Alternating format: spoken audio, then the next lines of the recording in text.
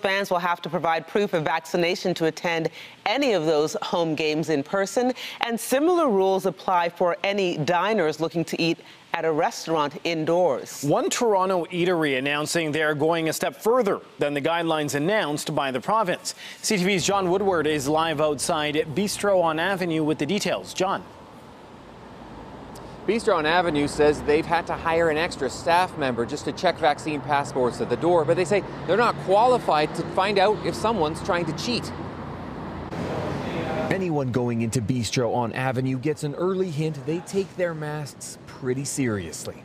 Masks have been proven to stop the spread of the virus, so I know I'll probably be wearing one for the next 10 years.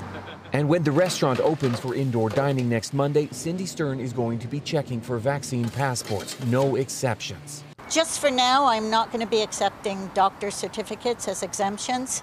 I just want fully vaccinated people in here. For the past 2 years, we've been incredibly safe. Our staff are healthy, our customers are healthy, and I want to keep it that way, especially going into the winter. Ontario residents now must show proof of vaccination when going into non-essential venues and businesses. There are two legal exemptions: people who had an allergic reaction to a vaccine component and myocarditis or pericarditis after a first dose.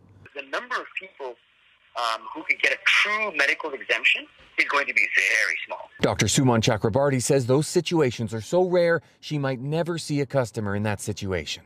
Stern says she's worried about unvaccinated people trying to cheat with pieces of paper her staff aren't qualified to understand. It could be abused, and we don't have the time or resources to vet it. Disability advocates hope it will be easier to put an exemption into the upcoming digital vaccine passport expected next month. The government should have sorted this out while they were dragging their feet on deciding on the passport in the first place, rather than this creating a barrier now. The last time Stern went public on her pro-vaccination stance, she got threats. We've already received those emails or those threats, which I don't take too seriously. It can go from anywhere, a brick through your window to lookout, fires, whatnot. I'm just going to have to hopefully just take it with a grain of salt. But now she says the response to her tweet describing the situation is overwhelmingly positive. She says she won't turn a customer away. No matter what, they can still get takeout. Now, there have been reports of a GTA doctor pausing his practice after a crowd of people showed up looking for boilerplate vaccine passport exemption notes, and a doctor in Florida was fired after offering mask exemptions for $50 a note. Doctors here say the choices should be pretty easy: either get vaccinated or just eat at home. Reporting live from Avenue Road, I'm John Woodward. Andrea, back to you.